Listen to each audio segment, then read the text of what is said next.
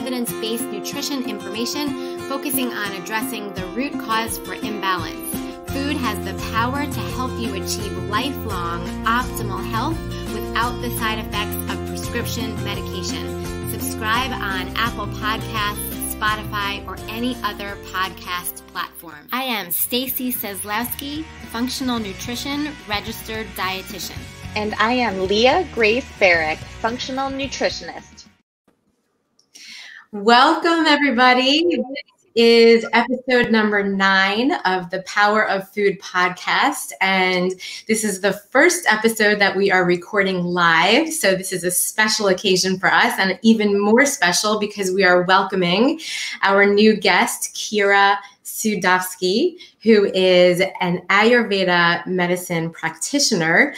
And Leah, I think you were going to go ahead and give her a fair bio. Yeah, absolutely. We're so excited to have Kyra on. I was just talking about how before we got on, right when Stacy and I started this podcast, I've known Kyra for a while, and immediately I knew she was someone that we wanted to have on. So we're super excited for this episode. It's going to be a really fun one. And Kyra is amazing. Aside from being a wonderful human in general, she's also an expert in Ayurveda and yoga, and I've had the pleasure of knowing her for a few years now. But Kyra is a yoga teacher and Ayurvedic practitioner who is passionate about helping others find ways to heal their bodies and minds. She has taught yoga worldwide and sees clients one-on-one for Ayurvedic consultations to help them achieve their health goals. Kyra is an avid traveler, and her passion for yoga and health have led her to lead exotic yoga retreats all over the world. She graduated from the Kripalu School of Ayurveda and most recently completed an internship in India and became an Ayurvedic practitioner from the Kerala Ayurveda Academy. Welcome to the podcast, Kyra. Thank you so much, Leah and Stacy. It's so nice to be here. Awesome. I'm so excited for this topic. We were saying before that we started that this has always been a topic I've been so interested in learning more about. I just feel like it tells me like my personality. I wish I could learn more about it. So I'm so excited to learn from you today. Thank you. That warms my heart. I'm really happy to hear that. So we start off each week with a share. That's been our habit or our practice the past few weeks. And so I'm excited to share this new obsession I've had lately with cooking with a food that I had never cooked with before, and that is prunes. So the reason is because I was actually cooking a recipe that is a traditional Jewish holiday food called simmus, which is where you simmer together prunes, carrots, sweet potatoes, sometimes a little bit of sugar or honey or maple syrup, and it becomes this like delicious, sweet, obviously very sweet concoction that you can't just eat by itself. But what I realized after making it was that became this like delicious sauce that I used to put chicken into and cook that in like a slow cooker or an Instant Pot. And I swear I'm now addicted to using simmered prunes as a sauce. It was honestly so delicious. It's like very like caramely, like almost, you could imagine that flavor. But prunes are actually super healthy for you. They're good for your bones. They're good for they're high in fiber, so good for your digestion.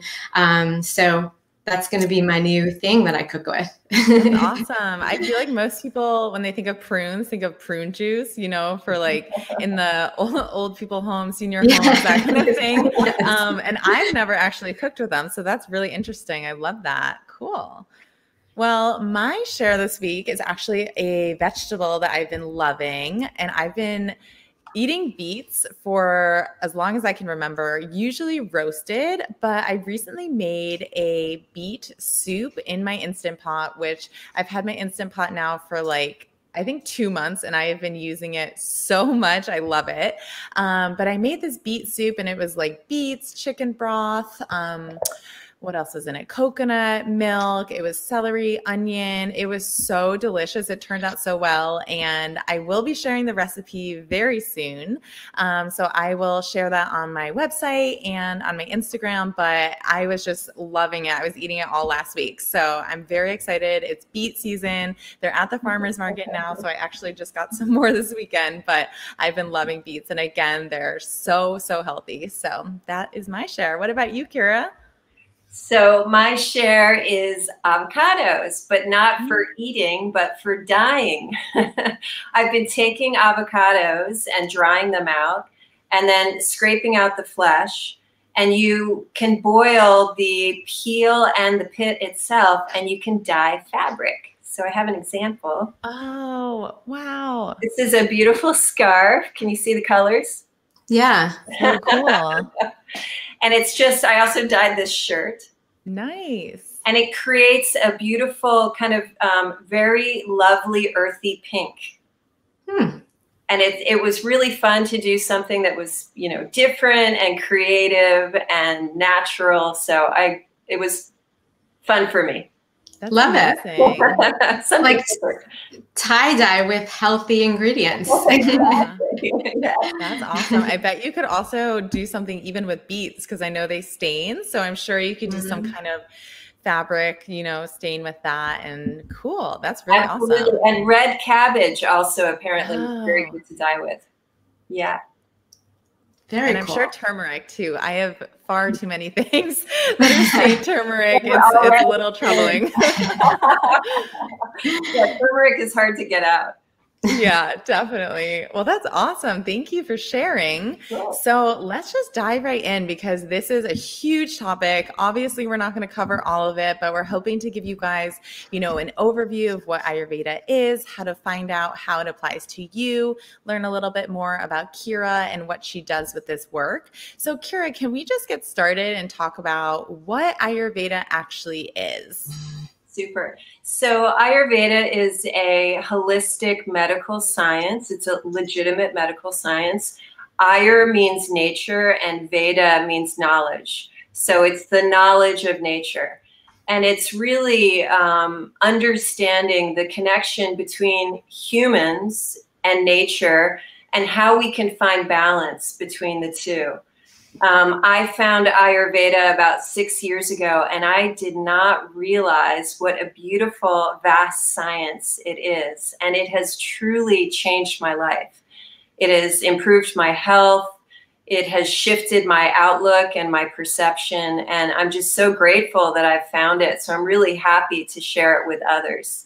It's an Indian medical science. Our hope is that one day it will be recognized in the West. It is not at present.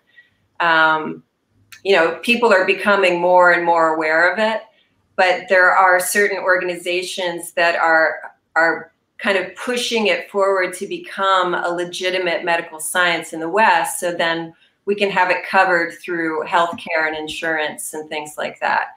And that's also my hope as well, because I think it's a wonderful addition to anyone who's suffering any sort of chronic disease, but also as a preventative medicine. Amazing. Yeah. So interesting. I love that it's, you know, so connected in nature because so many people are so disconnected and so many, I'm sure we'll talk about this, but so many of the things with Ayurveda are natural medicines, herbs, foods, and they're so powerful. And, you know, this is the stuff we talk about over the podcast all the time. But it's also, you know, a lot of overlap with functional medicine and food as medicine. So that's also why I've always been really drawn to it as well. It's always so interesting when I think about why the United States or Western countries are always the slowest to learn about more natural ways of healing. You know, we're always so quick to like go into the laboratory and make synthetic products to help us why aren't we going out into nature and figuring out like, you know, a healthier options, so that is always interesting to me. But Kyra, can you share with us, I know you sent me over to a little questionnaire as we were first starting to, work with you. And I filled out this questionnaire, and it showed me these 3 different big buckets of sort of personality traits. And I had never seen this before. So I think they're called doshas, if I'm not mistaken. Can you kind of give us some more information about each of those and what that really meant to me? Absolutely. So I'll back up just a little bit, because Ayurveda is based on the 5 elements, which are air, water, ether, fire, and earth. And so those 5 elements break up into the 3 doshas, which you're describing. And the 3 doshas are vata, pitta, and kapha. So vata is air and ether. Pitta is fire and water, and kapha is water and earth. Now, we all have all of these elements, but some of us have a little bit more of one than we do of the other. Now most people, and I think you both discovered this when you took your dosha quiz, most people have 2 predominant doshas. There are some people out there that are actually tridoshic, and they have a pretty even balance of vata, pitta, and kapha. But that's somewhat unusual. It's more common to have 2 doshas that are predominant. I know when I did mine, I was predominantly pitta and and kapha. Is that the second one? Kapha. Mm-hmm. You'll often hear it pronounced as kapha, but I want to let everyone know it's actually kapha. Kapha. Oh, I did not know that. You don't pronounce the H. And the other thing I've noticed, a lot of people are pronouncing Ayurveda incorrectly. You can do it as 2 words. So it's Ayur and Veda, nature and knowledge. Huh. Yeah. Interesting. Yeah, Stacy and I both took the quiz. I already knew what I was, but I like to take it, every year or so to see if anything changed. But we were like identical. We were both primarily pitta, secondarily kapha, and I was just laughing because I was like, "Yep, that's 100% accurate." Well, it makes sense to me that both of you are pitta. I'm pitta as well. You 2 are pitta kapha. I'm pitta vata. Pittas are fire, right? So pittas are go-getters. We're all business women here. We're all entrepreneurs. We're all thirsty for knowledge, right? The 3 of us love learning about health and nutrition and how we can better ourselves. So that's very common for pitta. That urge to learn and to achieve and to kind of climb up a ladder. What would be the other 2, some characteristics of the other 2? So vata is very creative. A vata person is often a musician or an artist, a dancer. Vatas are all about movement, just like air and ether. So someone like an acrobat, someone who is like a cyclist, they're just always wanting to move. And the vata personality is very enthusiastic when they're in a healthy state. We'll talk about the imbalances later, but they're enthusiastic. They're great on stage. Mick Jagger is a good example of vata. They also have kind of long, lean body types, right? They don't have a lot of body fat. Pitta is more of a athletic build, and they build muscle more easily. And then the last one, kapha, which is earth. Earth has a thicker, kind of stronger body type, right? They're kind of like a tree trunk. And kaphas are very loving.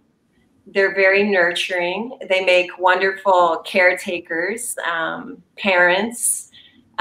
When you think about someone in your life who's been like your best friend since like high school or grade school, they're probably kapha. Because kaphas are very loyal. They will stick around. It's like a tree, like the earth. And so they hold you, they hold space, and they nourish you. Awesome. Does that resonate with you 2? Any of those? Definitely, 100%. I like to always think of the three, like you said, Vata is kind of the artist, the Pitta is the CEO, and the Kapha is like the nurse or the mom that you just want to like give you a hug, very nurturing.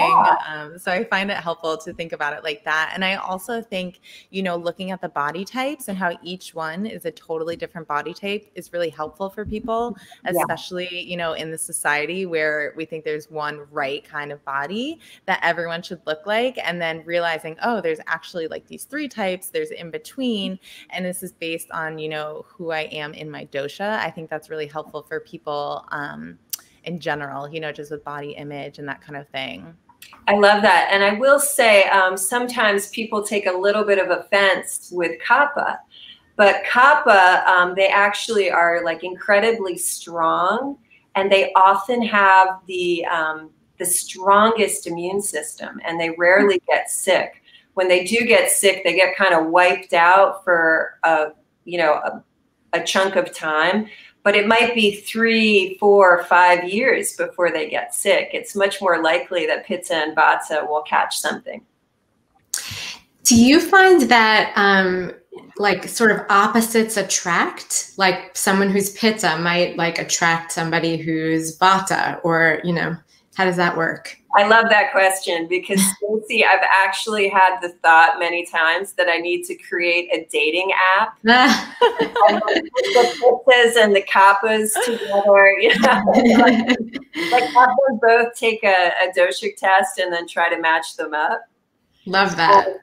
I will say that when I think about the people in my life that have really wonderful relationships, they have this beautiful balance of Pitta, Kapha, and Vata. So I do think there's something to that.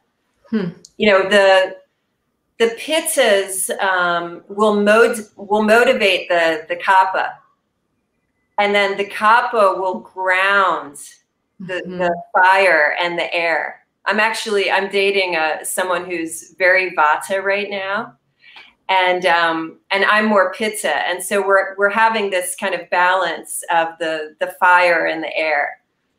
He gets me to like go out and do things that I'm not used to doing, and I'm kind of focusing more on like helping him with business and stuff like that. So I love that, because I feel like the more you're aware of it, the more you can lift up the positives of those personalities in each other. The more you are, the more you realize what's happening. Exactly. And also, once you start to recognize your individual dosha, then you can use that knowledge to make changes in your life right now to prevent future diseases. And that to me is, absolutely key. In the Western medicine system, we seem to, we go and see a doctor and we get a pill for something, but they're not necessarily looking at the cause or, what might come towards this person in the future. Like, what are the things that they can do right now to prevent, potential health issues in the future? And Ayurveda is very helpful in that way. It gives you a whole new perspective. Awesome. So in terms of, your dosha, how would one know if they were in balance versus out of balance? Because I know that's a big thing with the dosha and how it's presenting in your life. Well, there's a few ways. First of all, you can go see an Ayurvedic doctor and, discuss what your ailments are. Another way to do it is through the pulse. The doctor will often take your pulse and they can tell you whether your Vata pulse is high, your Pitta pulse, your Kapha pulse. I will say in general, especially right now with the state of the world, most of us have a Vata imbalance. So, in my personal practice, the thing that I seem to be working on the most is balancing people's Vata, finding ways to ground them. And part of the reason that we all have a Vata imbalance, unfortunately, is because of this, because we're on the computer a lot, You know, we're using Facebook Live, we're using Zoom, we're on the internet, Wi-Fi. These are all Vata activities. And when Vata is overstimulated, it can lead to anxiety, it can lead to panic attacks, because what's happening is the brain, the mind is moving around too quickly.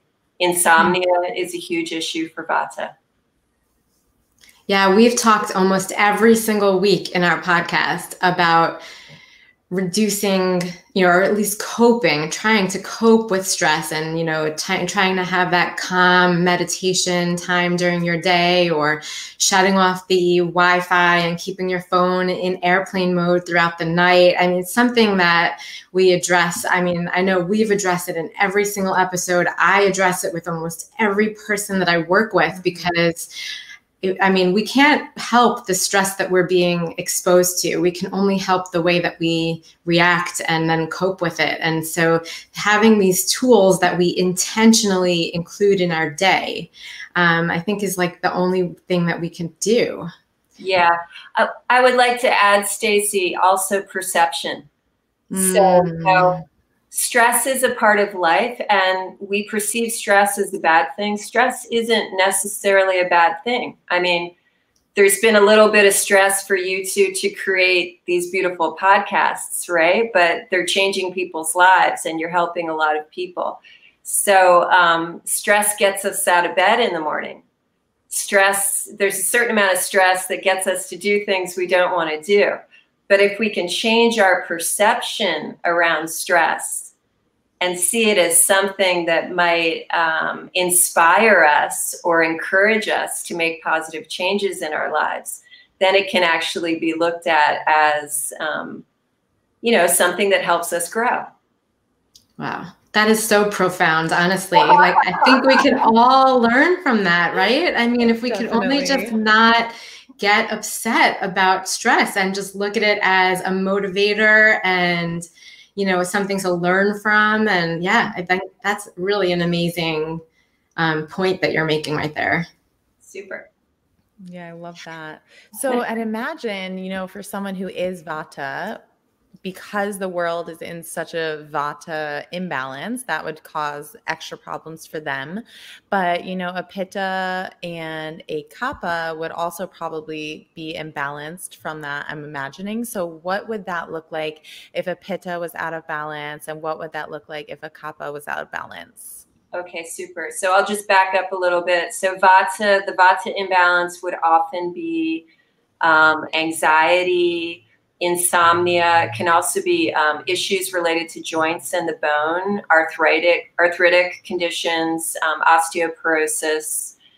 Pitta is more related to gut disorders, so gastritis, IBS. I have celiac disease, and I'm predominantly Pitta, so like stomach issues have been a problem my entire life.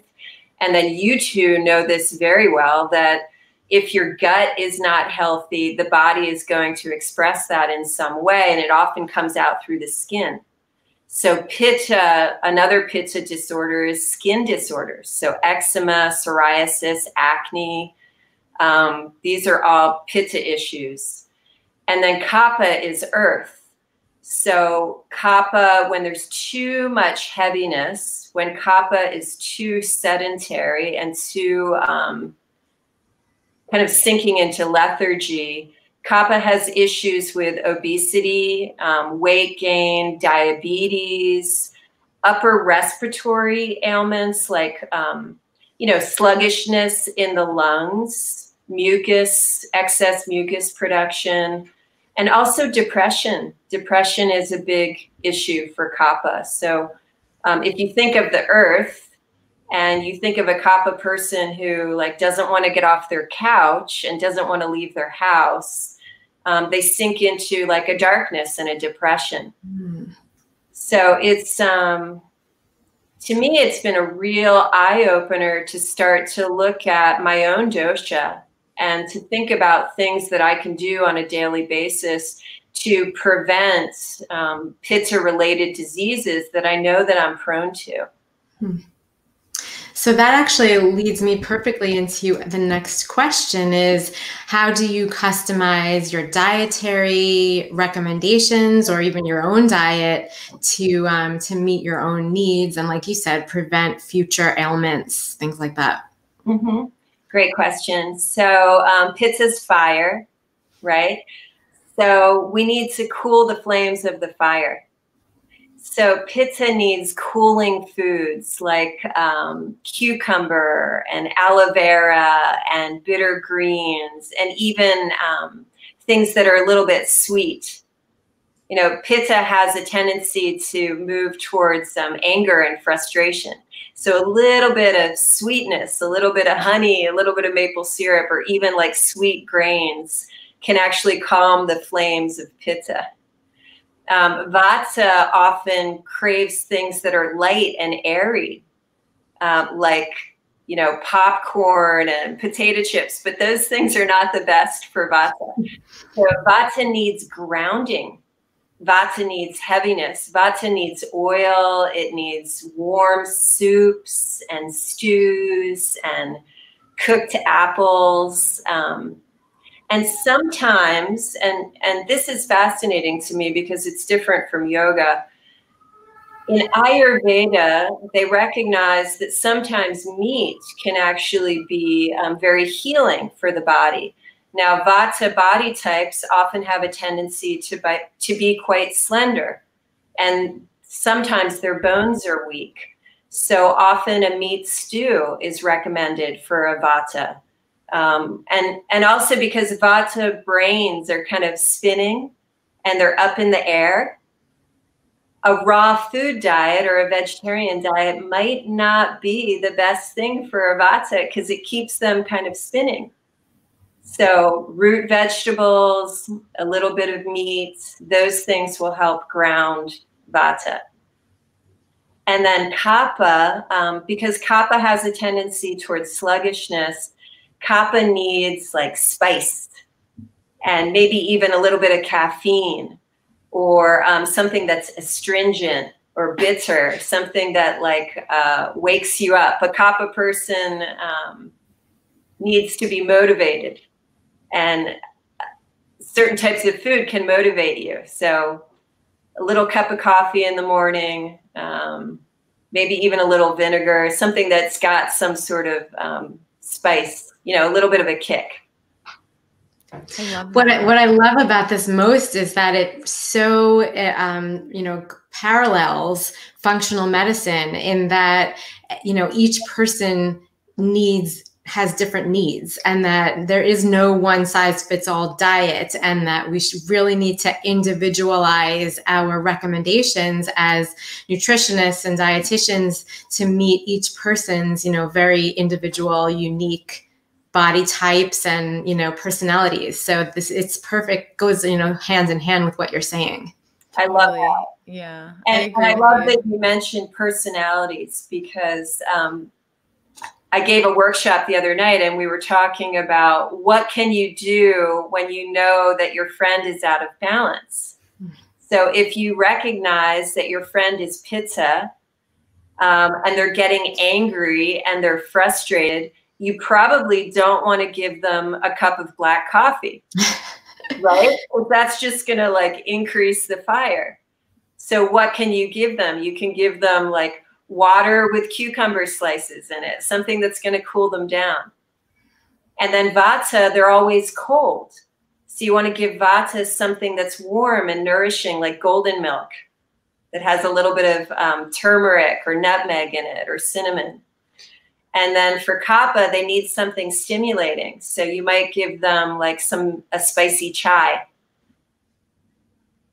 So interesting. I love that. And, you know, I've applied that to my own life in general, knowing that I am very Pitta and also a little Kapha. And I also wanted to mention, you know, the differences in digestive like power, I guess you would say. So Pittas, usually have a really strong digestion. So they usually do better with like raw foods and salads and that kind of thing. So it's always interesting when I see people who are, on a raw food vegan diet, kind of what you're talking about, and they're clearly so vata and they're like all over the place. And I just want to give them like some beets and some sweet potatoes and like something to ground them. So that's really interesting. And then the kapha too, I totally see that in my own life. I don't do well with dairy. If I have dairy, I get really mucusy and just kind of bogged down. And so that must be, that kapha a little bit out of balance or something like that with the dairy in there. So it's just interesting because usually like I do fine with salad, but I know, the vata next to me isn't going to do well with that. So it's so fascinating. It's absolutely fascinating. I was that vata girl like 20 years ago, wearing a hippie skirt, spinning around in circles, having a vegetarian diet. And I was not grounded. I was all over the place. And now that I've changed my diet and I've changed my routine and I meditate daily, my feet are on the earth. And I will tell you, it's a better place to be. And it's a lot easier for people in my life to deal with me because I'm much more grounded. Would you say that these doshas change with your age and your situation, or is that who you are? And you just have to like learn how to balance them? Beautiful question. So your prakriti, your true nature never changes. So who you are, Stacy, in this moment is exactly like who you were as a child. Like that doesn't change. What changes is the imbalance, the vikruti. And the imbalance occurs maybe from diet, maybe from routine or lack of routine, lifestyle, career. All of these things can kind of throw us off balance and take us away from our true nature. So interesting. The other thing that I noticed just from being a pitta in general and kind of what you were saying, Kyra, about how you used to be the ungrounded vata. It's funny because I feel like we're often drawn to the things that cause imbalance. So, the pitta wants to be in the hot Bikram yoga class, and that's like the last place they should be, but it's always full of pittas. And it's just so funny because once you think about it, you're like, oh, it makes so much sense that that's just igniting their fire. And it's just going to make them that much more pitta when they should probably go for a swim or something like that. So it's just, it's really, I geek out about this. Yeah, that's so right on. And I was laughing the other night during my workshop because it was late at night and there were several women on the workshop who were snacking while the workshop was happening. And I kind of looked around at each one and I realized that they were all vata, and they're eating like popcorn and potato chips while they're watching the workshop. And I thought, this is interesting. And this is important knowledge that we can use not only to understand ourselves, but also to understand others. And maybe with that knowledge, we can offer a little more empathy. We can, if we understand that someone is high pitta and we recognize that they're angry because they're working really hard, they're stuck at home, they've got 3 kids, and so their pitta is through the roof. Instead of making a judgment about it, we can kind of sit back and just offer compassion and recognize that that's not actually their true nature. They're just out of balance. Very cool. Yeah, that's a really beautiful way to look at it. So moving on, our next question was we covered it a little bit, but it was basically, what in general should we eat based on our dosha and what should we avoid? We did just cover a lot of that, but is there anything else you want to add to that, Kyra, before we move on to our next question? As far as diet is concerned. Yeah, just as far as diet or anything, that each dosha should focus on. We kind of covered it all, but I didn't know if you had anything else that you thought might be important for that. I think you're asking a really important question that people will want to know more about. So I'll just really briefly give the basics for each one. Sure. So in order to reduce vata, you want to eat things that are sweet, sour, and salty. Okay? And then to reduce pitta, it's sweet, pungent, and bitter. And something that's pungent would be like ginger. Kapha also needs pungent, like chilies, something that's spicy, also bitter, and also astringent. And astringent could be a little bit of wine, it could be vinegar, it could be some coffee.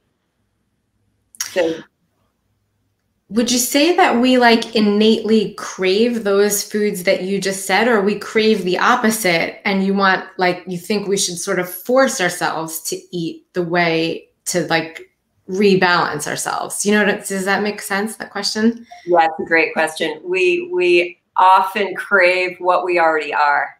So the vata person wants to eat popcorn for dinner. The pitta person wants like spicy Mexican food. And the kapha person wants like a big bowl of yogurt. But those are not the best foods for us. So we need to adjust. And it doesn't necessarily mean that you have to remove those things completely, but you might shift the time of day that you're eating them. So for example, if you're going to eat a big Mexican spicy meal, or you're going to eat a big bowl of yogurt, you want to have that in the afternoon, which is the pitta time of day between 12 and 2, because that's when our digestive fire is at its strongest. And that's when your body can actually churn up that meal pretty easily.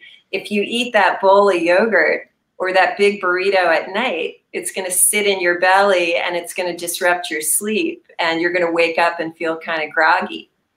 So the amount and the time of day is important. Does the time of day, is that different for the different doshas?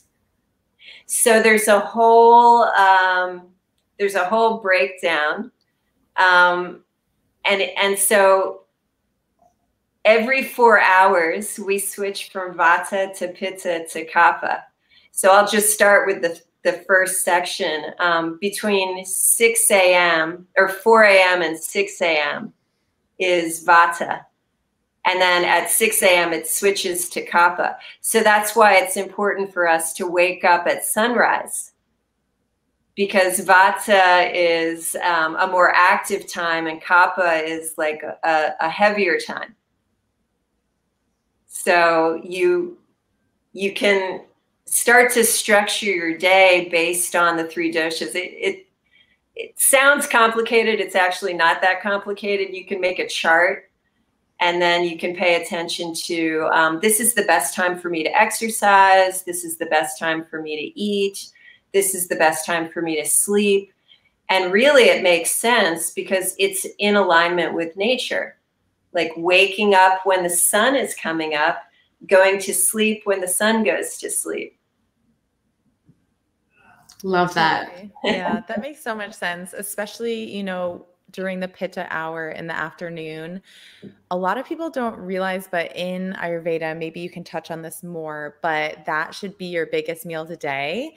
And I think a lot of times in our society, dinner is the biggest meal of the day. And so if people can shift that a little bit and, eat the hardest to digest foods during the pitta time, like you said, from 12 to 2, that can help a lot. And then eat a lighter meal, I don't know what 6 to 8 or whenever people have dinner would that be kapha time? So 6 p.m. to 10 p.m. is kapha time. Okay. Yeah. So that makes sense that you wouldn't want that big meal then. Exactly. So I usually recommend to my clients to really try to stop eating by 7:30 p.m. And, if you need something in the evening, maybe you have a little bit of fruit or you have a nice cup of tea. But anything that you eat after 7:30 p.m. is really just going to sit in the gut and it's not going to digest well. So that leads to weight gain, that leads to irregular sleep. It can maybe even give you bizarre dreams. So paying attention to these things is important. So you're saying that in Western medicine, we're finally catching up and calling it intermittent fasting. But in Eastern, in this type of medicine, they've been doing this forever. Yeah, except the fasting period is smaller. You know, it's during the sleep cycle and then also in between meals. So Ayurveda also advocates maybe 4 to 6 hours between each meal. It doesn't really advocate skipping meals except for kapha or potentially during an illness. But for both pitta and vata, they really need 3 meals a day, especially pitta. You know, a pitta personality, they're achievers and they're often athletes. So I know a lot of athletes right now are into intermittent fasting, and that at noontime, they're like so angry and they want to kill somebody because they haven't eaten breakfast. So, you know, the fasting periods are just a shorter period of time. So interesting. Awesome. I rarely recommend to my clients, you know, these 12, I know some people do 12-hour fasts and they work and they lose weight, but it's not the best for every individual. Totally. I think that's really important, you know, because people hear intermittent fasting has all these amazing benefits and it's so great and their friend got all these results, but, you know, we're all so different. And like Stacy said earlier, that's why Ayurveda, in my eyes, you know, is so similar to functional medicine, where we really do look at each person as an individual. So that's awesome. In terms of the cyclical nature during the day of the doshas, is there also a cyclical nature of the seasons with Ayurveda? And should we change what we're doing based on what season it is? So I'll cover that in a second, but I did want to, I had said the vata time, and I think I was off a little bit, so I just want to make sure I have that correct. It's 2 a.m. to 6 a.m. Okay. Okay. So the seasons, the vata season is right now, right? It just started in October. So vata is fall and winter. It's when the leaves start to change color and fall off the trees. The temperature gets colder. This is the time when we need more warming foods. We need to put on our big cozy sweaters. We need to nourish ourselves. And then the pitta season is summer, you know, when there's more fire, the sun is around longer. That's when we need a cooler diet. That's when we're actually more active. And then kapha is spring, right? There's more moisture in the air. There's more likelihood of like upper respiratory stuff. Kapha is also like, you know, wet and damp. So that's the spring season. So interesting. And so just thinking about how summer is very pitta, it's hot out. And I can't remember if this, like what study this was, but I know a study came out that said like when people are warmer temperature wise, they get angrier and they're quicker to temper. Their temper is quicker. And so in my mind, I'm like, oh, that's so pitta, you know, their pitta is aggravated, they're out of balance. But it's just funny when you hear something like that. And it totally makes sense. Yeah, I'll give a good example, a personal example. I lived in Southern California for 6 years. I had a convertible. I'm a yoga teacher, so I was driving around from this studio to that studio to this studio, drinking hot ginger tea. And my skin was like really reactive, you know, and I felt like angry all the time. And here I am, a yoga teacher. So in retrospect, it's like I was kind of doing everything wrong. I was moving around too much. My diet was too heating. I'm out in the hot sun, which, as you mentioned, can be aggravating to pitta. And so once I learned about my dosha and I started to recognize that these things weren't so good for me, I moved to a cooler climate, right? I moved to Portland, Oregon. I got rid of my convertible. I stopped drinking ginger tea like 3 times a day because now I recognize like I can have a little bit of ginger, But if I have too much ginger, that's actually not good for me. And I will start to have skin rashes. I also find that it's interesting that obviously the types of fruits and vegetables and plants that grow during the different seasons seem to benefit. And there are even studies that show that if we eat more seasonally, like the fresh fruits and, you know, vegetables that are growing during that season, then we can be more healthy. And it might be like, if you think about the berries and the peaches and plums that grow in the summertime that are so cool, and then during the winter when like the root vegetables are in season and things like that. So it seems to match, you know, the season seems to match our needs as humans. Absolutely. Yeah, that's a really good point. So what about like specific practices? Are there anything that is there anything that you know, activities that you use to like sort of help yourself throughout to balance your doshas?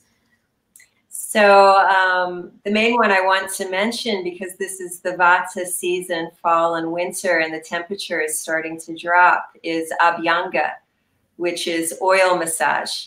It's a wonderful way to remove metabolic waste from the skin. It keeps your skin soft and supple. And it's an act of self-love. You're basically taking oil, and you can get certain oils depending upon your dosha. You warm the oil, and then before you shower, you're rubbing the oil into your body, and you always want to move towards the heart. And so this also increases circulation. And the oil is nice and warm. You can also like rub around the joints. So you're really like pressing the oil into the skin. You know, anything we put on our skin is absorbed in like 26 seconds. So you're getting it into the muscles, the tissues, the ligaments. Ever since I started doing Abhyanga, I've noticed not only has my skin changed, but I feel like my joints move a little more easy. Like my yoga practice has changed. And we have the Sadovskis, we have a history of chronic arthritis. So I feel like this act of oil massage is preventative medicine for the future. I love that. I actually use castor oil in the night when I am one of those people that can't like stop my brain from running all night long. So I do that, and I rub it on all of my like behind my ears and my wrists, and it has changed the way I sleep. Completely changed. Yeah. So you could rub it on your belly if you're having digestive issues. Oh, your head. Yeah. Yeah. Can I ask, Stacy, why you chose castor oil? I think I learned it from probably another podcast that I was listening to, or just somebody else's recommendation. I did a little research. I was like, let me try it. I have trouble sleeping, and I was like, when you have trouble sleeping, you're almost willing to do whatever to make it better. When you're lying in bed at night, can't sleep, it's just a terrible feeling. So I was like, I'll give this a try. There's no long-term side effects to this. There's no pills. I'm not like swallowing, you know, medications or anything. So I tried it, and it really, really helps. Oh, that's great. Would you recommend something different other than castor oil?